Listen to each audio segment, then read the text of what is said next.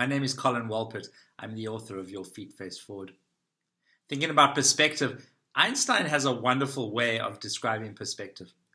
He says if you stand next to a building, a tall building, and you look up and you imagine climbing that ladder, it's insurmountable, it's huge, and in perspective, it's impossible.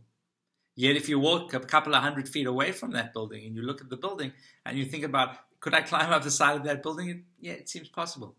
And this is Einstein's theory of relativity, without getting into too much detail. I don't profess to even have the slightest understanding of the man or his theories, but I have a little bit of a concept, and I thank my high school teachers, my high school science teachers, for that. Who would have thought that science would come in useful with yoga?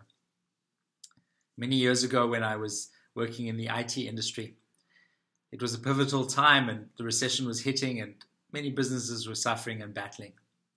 And we had an opportunity to quote and to pitch for a very large company. It was out of our league. It was completely out of our league. It was not actually possible to get this deal. But we went in anyway because they were nice people that we knew from the past. And we went in there and we spoke to them. And during this meeting, it became apparent that we really wanted to do the work. We really wanted to get involved in it, but we knew we couldn't. And I said to the man, I said to the owner, I don't think we can really do this, but we will give it our best shot and we will succeed. But right now, we're not sure how. And he was dealing with many large corporations, many public listed companies pitching for the same business.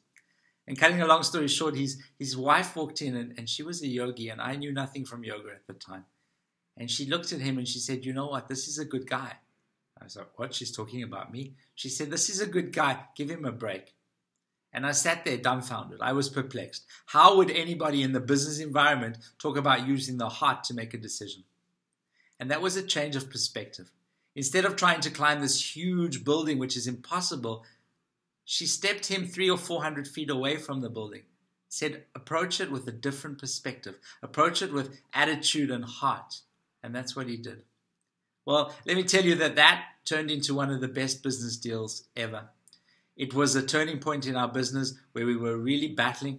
We came afloat. We managed to stay afloat. We became successful. At the end of the project, the man came to us and he said to me, you know, I've got to thank you so much for doing this. My company is now public listed on the stock exchange. It's worth billions of dollars, and we couldn't have done it without you. It was that change in perspective that did it. I shook his hand. I was eternally grateful. I am eternally grateful for learning that lesson, for realizing that life is just about perspective. When you think you're done, you're not. When you think you're done, you're not. Step back a few feet, see the wood from the trees, imagine a different perspective, take a break, do what you need to do. Life really is simple and easy. Please trust the process with love and light and so much gratitude. Thank you. Namaste.